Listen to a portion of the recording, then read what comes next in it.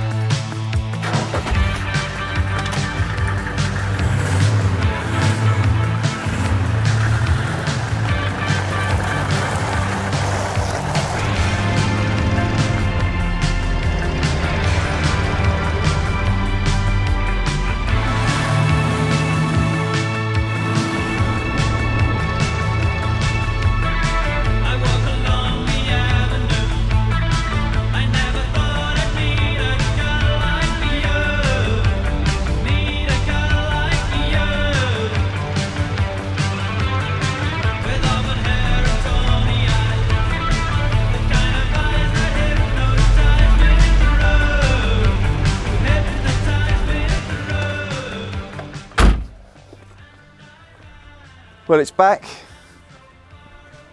What a fun car that is to drive.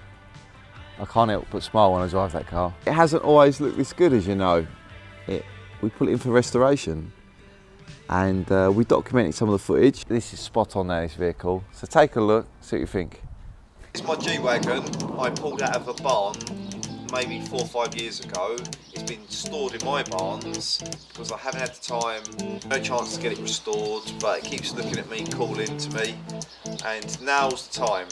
We found a great little team that's so keen, young fresh blood, newly started business, and I'd love to give them the opportunity. The original colour is red, we're going red. Interior bars and the roll bars at the back will be black, so it's red, black, it'll be like a Ferrari. So the model itself is a Mercedes G Wagon 300 GD convertible. It's got 75,000 miles on the clock. It's a right-hand drive. It's quite a special vehicle. It's looking a bit sad and sorry for itself, but I really can't wait to get it restored. And what we're going to do, we're going to document the whole process all the way, and you can be as excited as I am watching it develop and grow. This is the only bit of rust here. I'm very grateful that that is it. Nice tan interior, the original door cards, doors slam nice and shut, nice solid, it's like a tank. So we started ourselves a year ago, taking bits off, and we was going to start to restore it as we went along in between work, but work has just got busier and busier. So we put all the bits together, they're going with the G Wagon.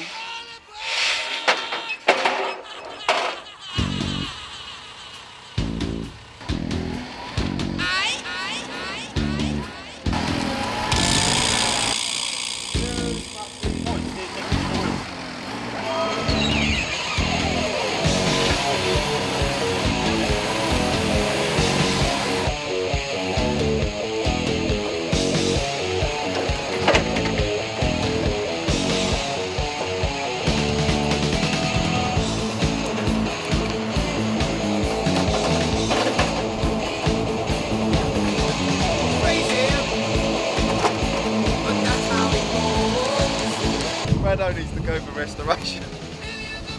I will save my face. Can we restore him?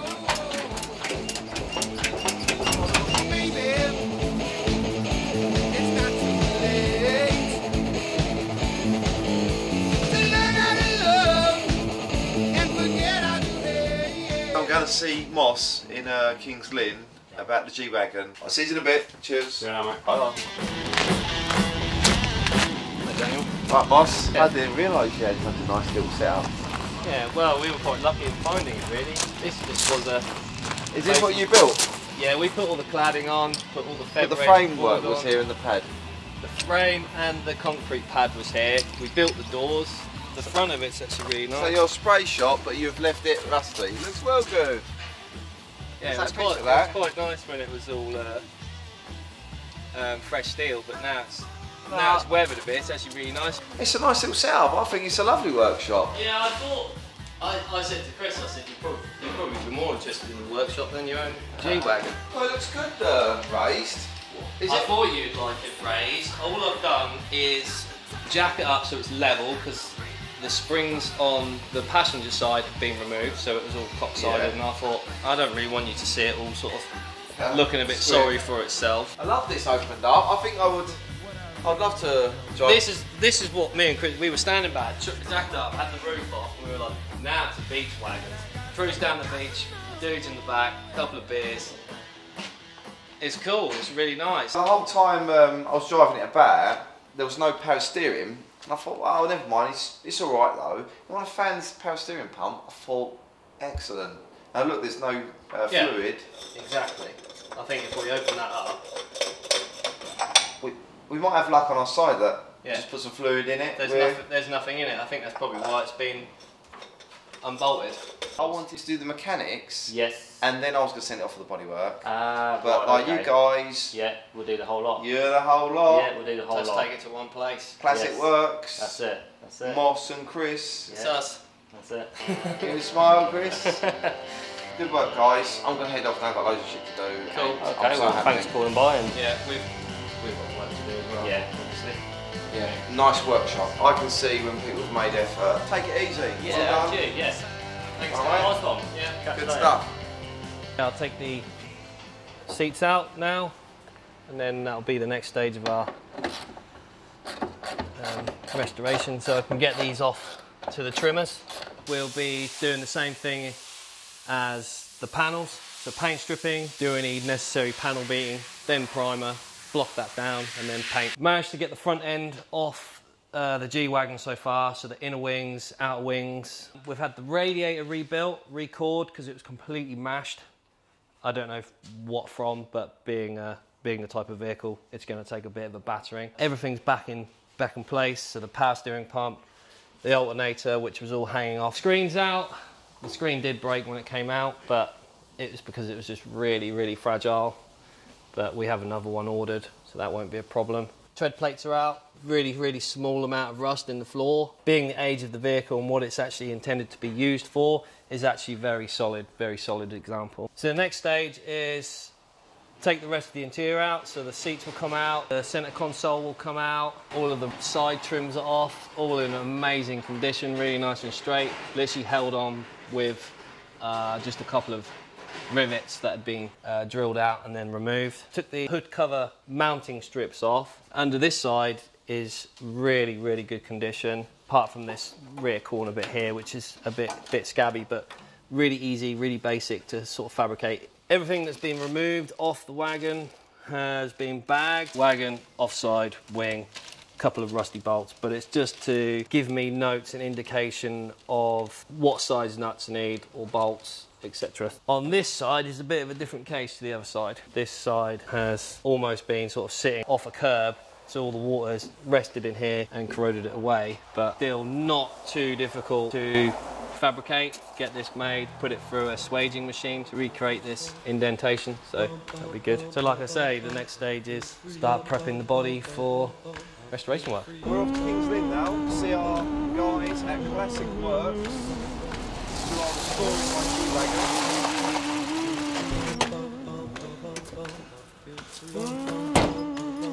So this is your chassis off the body. And now the nicest thing about this, it's incredibly solid, as you can see.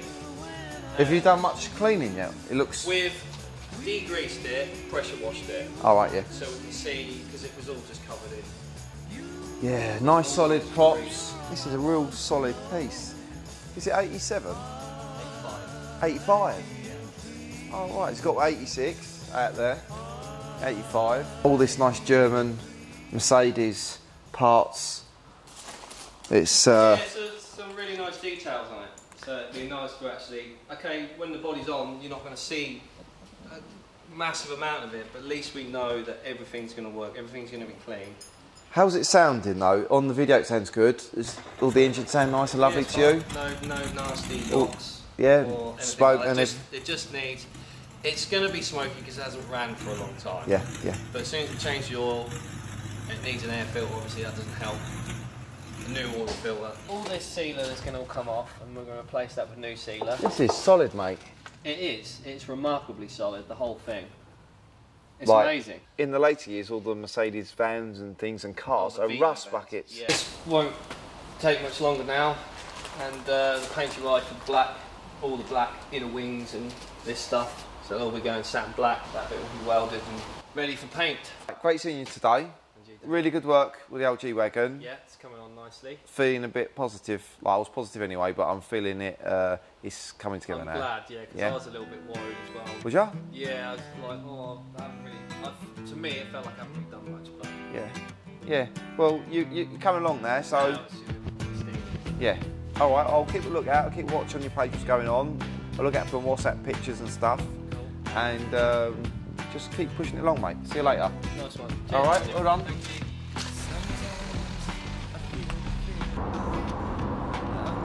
Guess we better see how the G Wagon's getting on. I can see some fresh paint.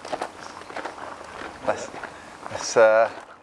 oh, she looks beautiful. Wow, I really was looking forward to seeing the red, and it's really come to life.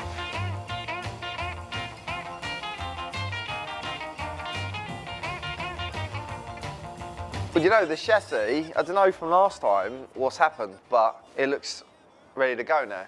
It is ready to go. So all the brake lines are on, all the load compensators on, which is this rod here. So if you push down on the suspension, that basically, when you're loaded up in the back, that puts more pressure on the brakes, so stopping is good. Shocks are good, everything's new, brakes are rebuilt, new discs, new bearings. The exhaust is the original exhaust, which wasn't too bad, so we just cleaned that up and painted it. These new flexi pipes, they're all good. Yeah, nice. Tank's been looked over. Compared to other 4x4s, is there something significant about the G Wagons like this one? Because it looks really sharp, you know, it's real.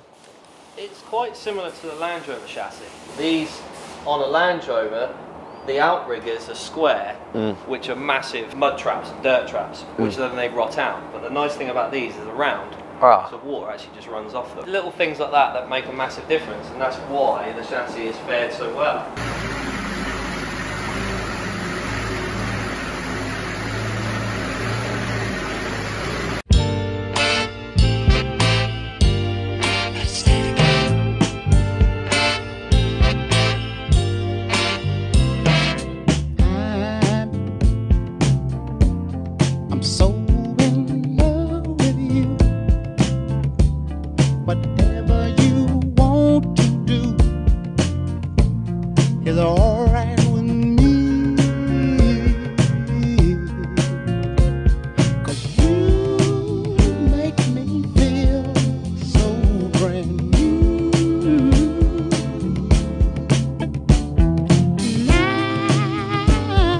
So I've picked the G Wagon up from Classic Works. They're based in Norfolk, a couple of good guys, Chris and Moss. I'm really satisfied with the wagon. I found it in a barn and it had just been sat and left and a bit tired.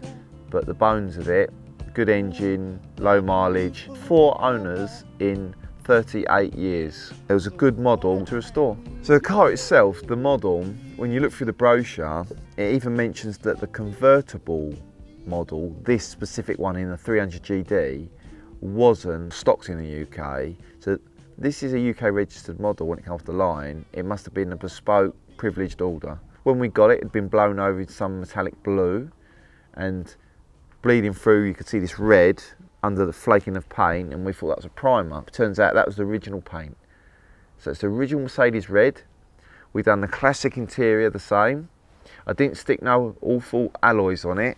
Kept the original wheels, just painted them up. The engine is all original.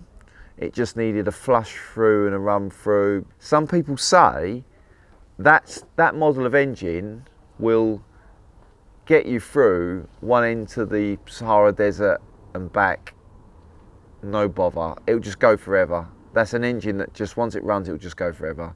In the end of world, that's the sort of engine you want. That's just a bomb-proof, bulletproof, go forever engine. It smells like a brand new car. I know it's brand new everywhere, but it's got that newness in it at the minute. All that new leather and pure leather hide and everything's been done. It just smells like a brand new car off the production line.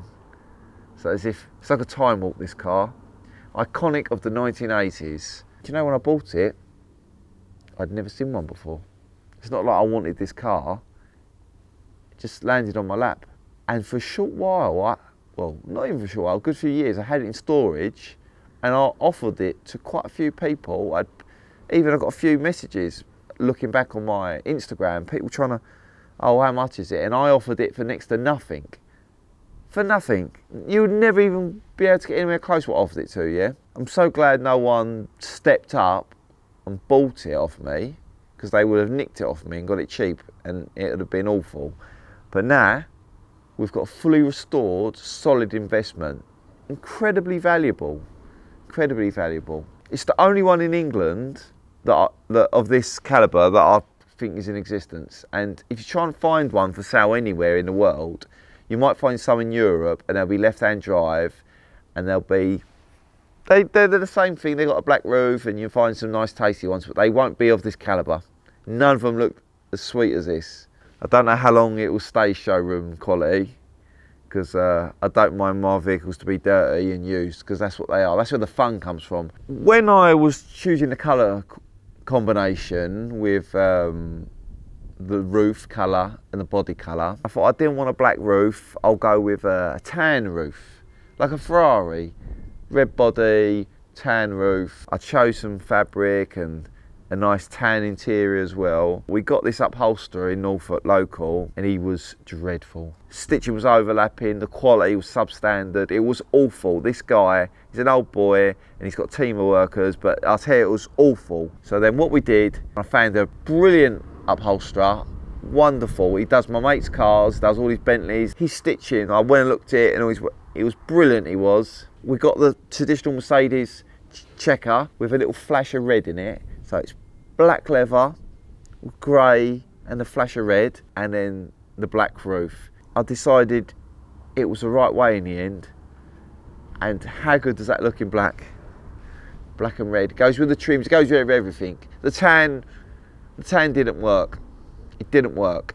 So he done us a favour by cocking it up, that upholsterer, and finding a new upholsterer, and we ended up changing the colour and we ended up getting a fantastic job. So I hope you enjoyed the restoration and the build and the transformation start to finish. It looks wonderful. I hope you agree and enjoy it as much as I do, just looking at it. You know, it's a real gem. We'll take it off road now, go through the Norfolk lanes, show it off, see how it looks. Go for a little spin now.